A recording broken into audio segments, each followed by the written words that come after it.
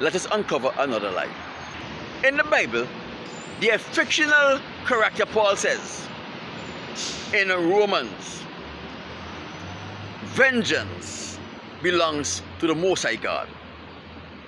Everything belongs to the Most High God, right? But they only tell you this so that you must not seek vengeance against them for the evil they have perpetrated upon you and your foreparents for centuries, because they want to do you evil and walk away scot-free. They want to enjoy the riches of this world by oppressing you, walk away scot-free, go into their dens with their comrades and laugh at you because you are too stupid to take vengeance upon them.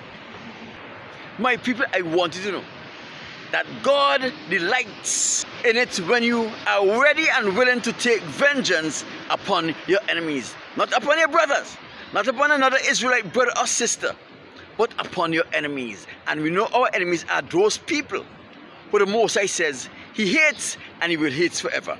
Malachi chapter 1 verse 2 to 4.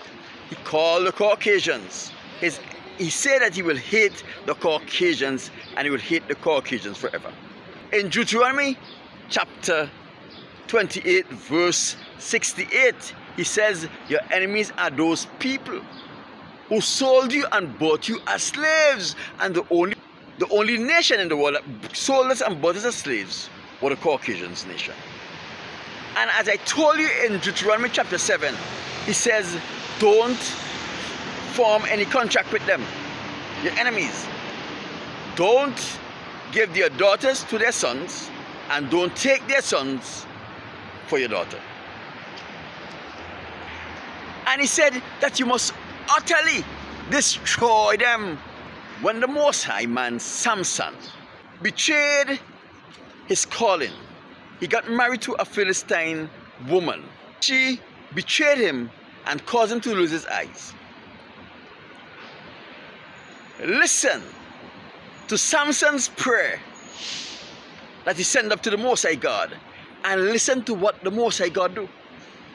Judges 16 chapter 28, Samson prayed to the Lord. He said, Sovereign Lord. He would say, Sovereign Yahweh, remember me. Please God, strengthen me just this one more time, and let me with one blow take vengeance upon the Philistines for my two eyes. Not because they have dishonored you, but because they have blinded me. I want vengeance for my two eyes. Not because they have exploited your people, but I want vengeance for the hurt they have inflicted upon me. This was Samson's call. What was the Most High response to Samson's call for vengeance? Immediately, Most High gave Samson his strength so that Samson can get his wish for vengeance, but for them blinding him for a personal vendetta, the Most High gives Samson his strength. And in one blow, Samson killed the Philistines' king, all of their princes and princes, all of their governors and other high-ranking officials in one blow.